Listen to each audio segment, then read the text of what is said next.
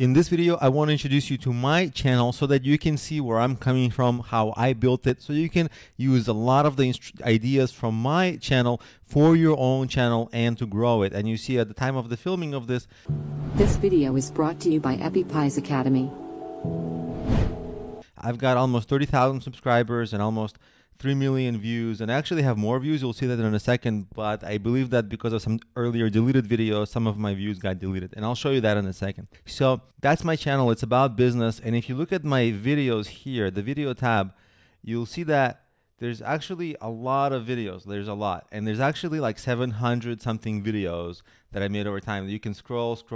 I have interviews, I have videos by myself, and you can actually almost see my evolution. Sometimes I put my own personal videos, like a little bit of boxing. I have some cat videos, but mostly it's about business and marketing, and it's tutorials. As you can see, a lot of the tutorials are like how to do link building, or how to make better business decisions, or how to make money online. Here's the 50 ways, and you know, that's a pretty successful video. You see it got 56,000 views. Or here's the very next video, right? Introduction to supply chain management, and that only had 300 views. So a lot of the videos are not successful, and you can see from the numbers, some of the videos are successful. So if like a video 3 years ago got 1,000 views, that's not so great. But if a video got 27,000 views, that's a win. That's pretty good. The reason I had so many videos was because I kind of used YouTube as a test to see, is this going to work for me? What topics are going to become popular, and how can I improve at making videos? Because when I started, I was absolutely terrible at making videos. So a lot of these are experiments. Some of them worked, a lot of them didn't work.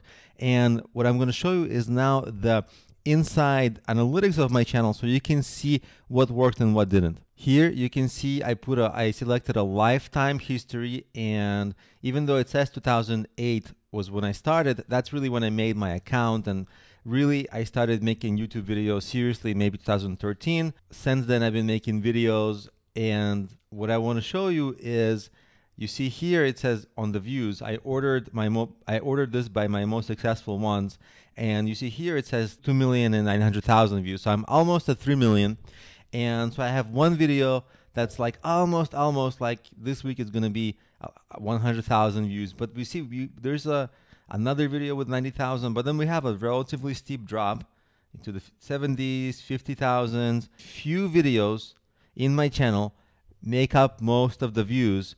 Out of like 700 videos that I made, or 800, there's a lot of videos that have like under 1,000 views or under 2,000 views. It's just because I had to run a lot of experiments and I didn't know what was going to work. But over time, I figured out how to target better topics and how to make better videos for those topics so that they would become more successful. And then YouTube would start to recommend them, and also those videos will rank in search more. And that was the key to my channel. So it's really everything that I teach in this course. It's YouTube SEO, YouTube recommendations, but more and more so every day, it's the quality of the videos.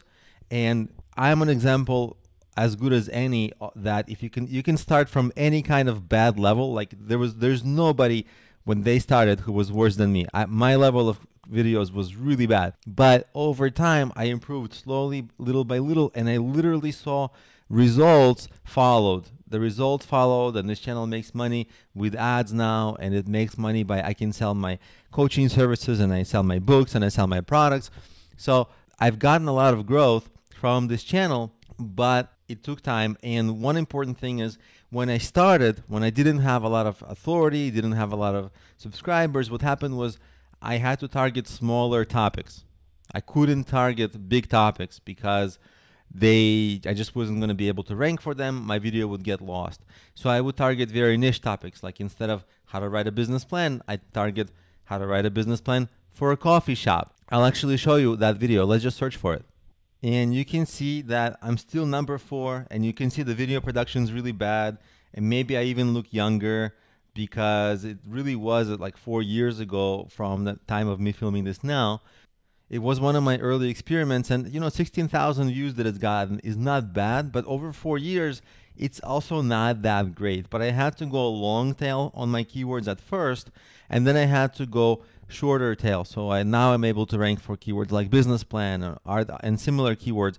So the bigger your channel gets, the easier that it becomes for you to rank and get views for larger topics. So that was one of my strategies, is to really go on niche topics initially, and that's how I got a lot of my early views and subscribers, and that was the momentum I used to then get more and more subscribers and more views for new videos. And the takeaways that I'd like you to have is really that for every video that I made, I pre-planned it for at least some quality, at least some structure, but largely also for SEO keywords. And that gave every video long-term life, because you see this video is still getting views, it's still ranking because I did the right SEO for it. So 4 years later, even though this video is pretty bad in quality, like look at this, you can see I'm like in some forest, like I had a weird background and I really didn't know what I was doing. I wasn't showing anything, I was just talking. It was very boring.